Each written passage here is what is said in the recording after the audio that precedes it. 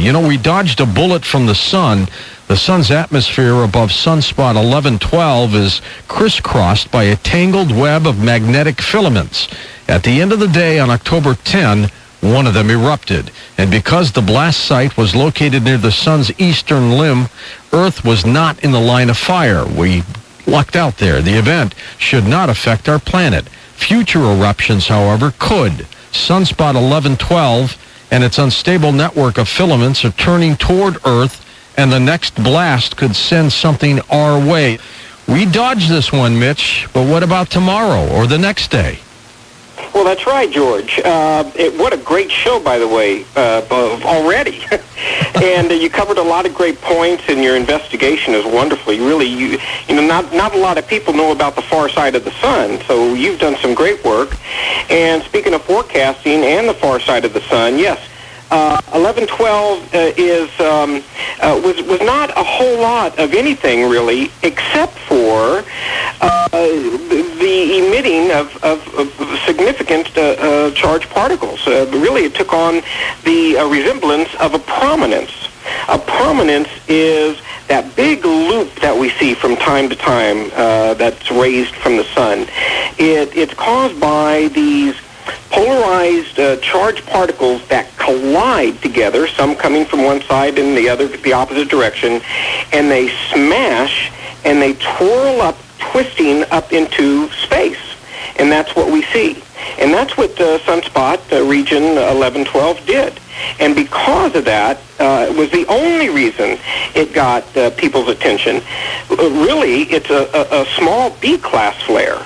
And the next one would be a C as a larger, and then, of course, X, or N-class then X. That's the mama of all of them, huh? The X-class is the mama of all, and then the subcategories of the X can go as high as an X46, which is what we recorded. But typically, a very large solar flare is an X1. But in cycle 23, we saw several X5s and 6 and 7s. And then there was speaking of Halloween coming around the corner, they call it the Halloween solar flare, or the Halloween flare. What's that? That was October. Actually, it was November 3rd. But it was just after Halloween in 2003. That was the solar event. And thank goodness it was just going around the western limb. Otherwise, it would have literally been a killer. That was the X46. It pegged NOAA and the U.S. Air Force had to recalibrate their instruments because at the time it only went up to an X10. And now they've compensated for much larger. So I hope people aren't going to sleep over the sun's activity, because I think this particular one, as well as more that we're going to see, will appear and register as a relatively small event, such as a B-class flare. Right. But because of the cycle we're in, the Earth's magnetic field has lessened somewhat, significantly actually, and so it doesn't take as much of a punch to cause some harm. What could happen, Mitch, if one of these hit us directly? Well, if it's a large one and it hits us directly and we're in a weakened state, meaning the magnetic field, let me go in stages. The first thing that's going to take the hit will be the satellites. The satellites will go out. It'll kill them all. Which includes radio, television, ATMs, everything's connected to the satellite, cell phones, everything.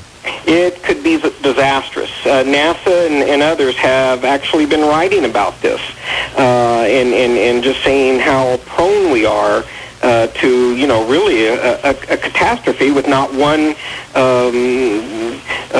bomb going off other than the magnetic. Because the Earth rotates, Mitch, what would happen if an X-flare hit the planet, but let's say, the other side of the planet was faced toward it and we weren't? Would we be okay, or does it keep coming at you? Some places will be worse than others. Now, remember, there is what's called a precession. So it's really an up to down as opposed to a left to right. So remember, the solar flare will be coming from above, and although we are at a slight angle, that which would be closer, which often is Canada and anything just, of course, Alaska and anything near the North Pole, that's going to be fried first. And then it works its way down from north to south. But because of the precession, it does have a slight tilt. So, yes, some of the Earth would be more vulnerable than others. Man, now so many other things going on. We talked about an earthquake and a swarm in Arkansas. They're beginning to say, hey, we think we're finding these new faults now. These could be huge one day. Well, it's related to the Earth's core. It's yes, the instruments, new instrumentation, and more people watching. Sure, that has something to do with it. Population has something to do with it, no doubt. And the cyclical events of drought and monsoon, heavy rains and drought, all that plays a part. But in addition to that, or as well as that, is the Earth's core itself. The Earth's core is shifting, if you will. Remember, it's a very what's called the mantle, which is where all the tectonic plates lay upon, and we have these cracks all over. We call them fault lines, and the Earth's core plays a huge role in that. And of course, the Earth's core is related to the magnetic field related to the sun. It's all tied together. So if everything is cycling just as many of us have, just as science says, then we are in a vulnerable time. It is true the Earth has seen it many times before. We haven't. This happening in our time, and so being so dependent upon electricity, that we certainly are vulnerable. And how long do you think things would stay? I guess if the satellites get hit, do they get hit, they go down for a while, and then they come back up, or are they wiped out?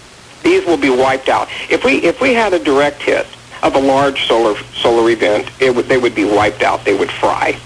Now, yes, backups, and I'm sure first the military will get theirs back up as soon as possible. Yeah, they go first.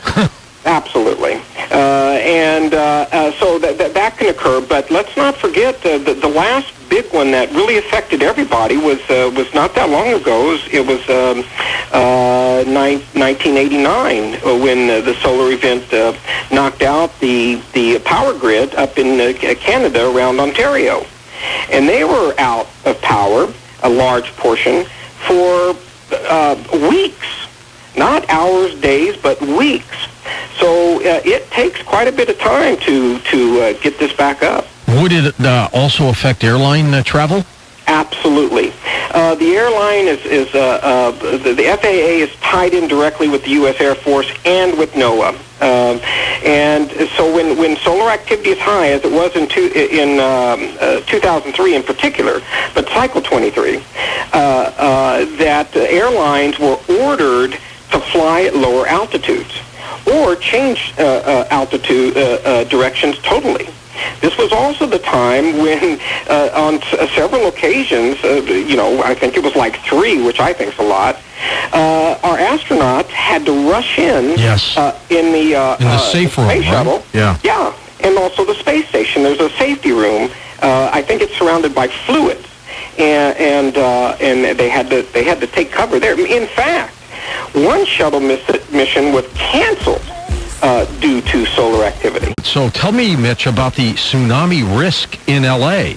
What's going on? Let me. I will. Just 1 second. Let me just finish on this sunspots and your excellent work on knowing about the far side of the sun. Most people don't know about that, where we can actually view the sunspots that are coming around.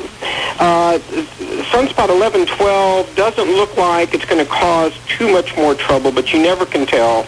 We'll know in the next 48 hours. Certainly could come up to a C-class flare. And by tomorrow, it will be directly Earth-directed, right center point. So we'll see what happens. Sunspots 1110 and 1109 are coming around the eastern edge of the sun. It's reversed, and I think tomorrow we'll see sunspot region 1108 pop up. So my equation will suggest that we should see some unusual and extreme weather in the next 72 hours. Okay. It is directly relative to the solar power activity. All right.